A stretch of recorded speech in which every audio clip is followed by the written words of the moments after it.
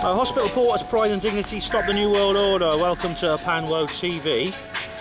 I was just watching an interesting guy, who's the next speaker on the list, from an American called Paul Burley, talking about sacred geometry, and he's identified a new form of sacred geometry, and this is by stepping up a dimension into a three-dimensional realm.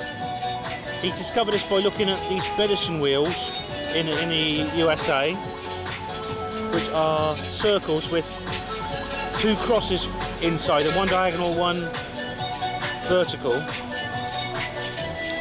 And he said that this actually represents, he said, if you can actually turn this into a sphere with two basic Pisces, and it forms, he's found how it's sort of like, I didn't get all of it, what he said. I didn't follow everything he said, but it blends into everything that connects to other pieces of sacred geometry. I was just saying to James that, you know, you can't, sacred geometry is a whole subject in itself. Yeah. So unless you're really interested in it and you understand the mathematical constructs behind it, I don't think you're probably going to grasp the implications of what it means. Yeah, exactly. It's quite tricky, but I mean, the idea that higher dimensions, you know, two-dimensional objects or lower dimensions, signify something a dimension higher, is common in Native American culture. For instance, Teotihuacan,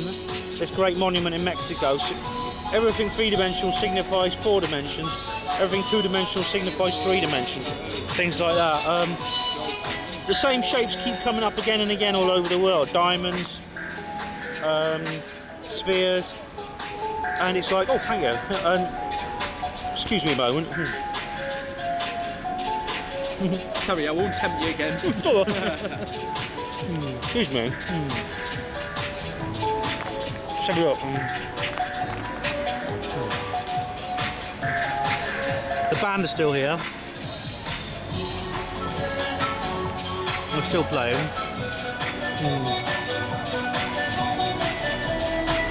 You see the lady on the bike there?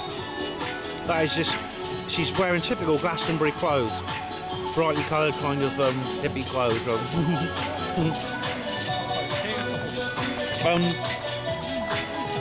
Anyway, you get the same thing in Malta with the Maltese temples that are built. They have these curves and graceful curves. What time is it? We've got to be back by 4:45. 16:44. We've got to get back. I'll have to talk more about this later.